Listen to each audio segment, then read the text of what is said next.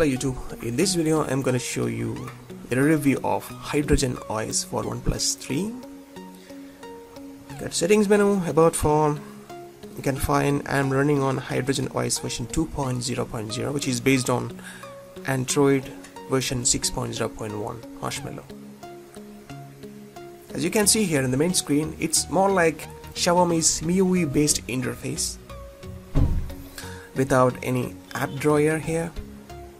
And then actually this HydrogenOS is for the Chinese customer, and for the international customers OnePlus releasing the HydrogenOS. You can see that it's very smooth, and then it's like a different kind of interface, not like the stock Android look that we can see in HydrogenOS. So let's go and check out the features of this ROM. So first of all, this is the user interface. There is no app drawer. All the icons will be here. And if you want to create folders, you can do that by, so this is the sample folder, and then bring down, you won't be getting the toggles. Instead you need to do this, so you can see all the toggle menus, all the icons here like torch, calendar, clock, camera, settings, and then all the toggle buttons. And then if you swipe up, you can actually edit and add all these toggles. And then here is the brightness control down below. So it's pretty neatly arranged. It looks really nice. If you click on this icon, you can get this kind of cards. This is the calendar card, and then OnePlus card, and then the other notes. If you want to create note, you can do it from there. This is, it will show you the time and then day. If you click and hold, and then you will get different kinds of clock interfaces, and then you can choose background image from here, and then you can also choose the theme color. So these are the options you will get for the desktop customization. Then if you go to the settings menu, you can find these are the regular settings like NFC and all. Then dual SIM settings you can play with. And this is the 3-key Zen mode. It's like we have this slider, so if you slide this one, you can see the nicely arranged user interface actually. And then for the volume down, this is the volume down, up, and animations. So that is there. And then you can customize these features from here. Like if you want to turn on the vibration, you can do that. This is sound, display. We have adaptive brightness and then ambient display. Let's go and check out the ambient display.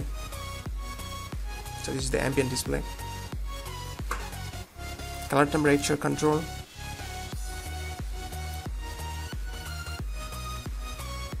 And then here is one option called read mode. You can turn on the read mode, so it will dim the light. And then if you want light mode, you can go for the light mode, but I prefer using dark mode, so I choose dark mode. And then button backlight and other options from the display.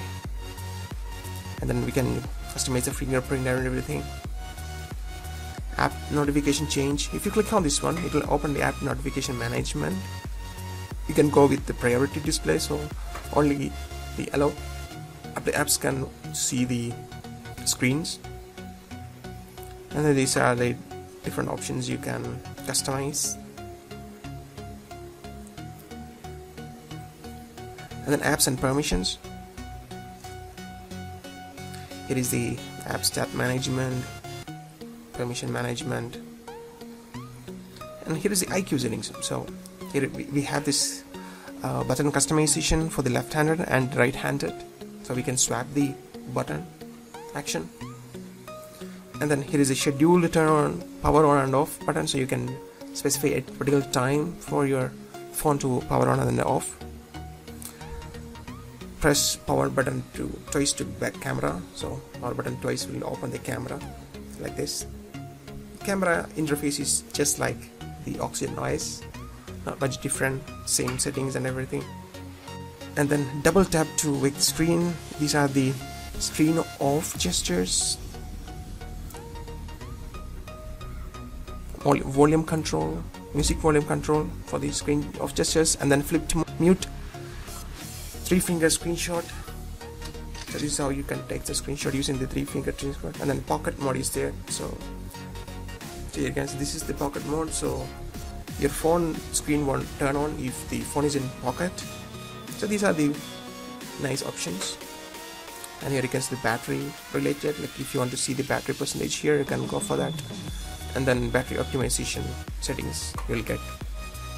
And telling you about the battery, it's giving me really good battery, like around more than 4 hours of screen on time with moderate use. So it's a really good. And then language and input options, others like USB storage, OTA can turn on from here, and user manual, how to use all these settings, you can get it from here. So these are the settings you can find in settings menu. And here is the weather application, and then calendar, gallery. Gallery is just like same like HydrogenOS gallery, clock, and camera we already discussed. This is the phone dialer, so you can see contacts, and you can play with all these settings here. Manage contacts, all the settings are here. And then here is the blacklist and harassment filter also. So you can go through this one. You can change a SIM card like this. And messaging application, notes, file manager, and here is the manage center. Here you'll get different kinds of tools that you can run, like this cleanable junk files, uninstall software elements, all these things will clear. And then here's a data usage, you can specify the data cap and all. And then here you'll get message block, call block, and wall blocking facilities. Here is the permissions, apps auto launch, apps notification manager, app permission manager, default apps settings, and then power ranking, smart doors. So this is like a all-in-one manage center. Then here is the system, you can find calculator, recorder, all these things. So overall this is like a very neatly built ROM for OnePlus 3, and if you are interested in MIUI kind of interface or iOS kind of interface, I'll definitely recommend you guys to try this one. And if you want to know how to install this HydrogenOS on OnePlus 3, please check out the links below. That's it guys, thanks for watching, please subscribe for more.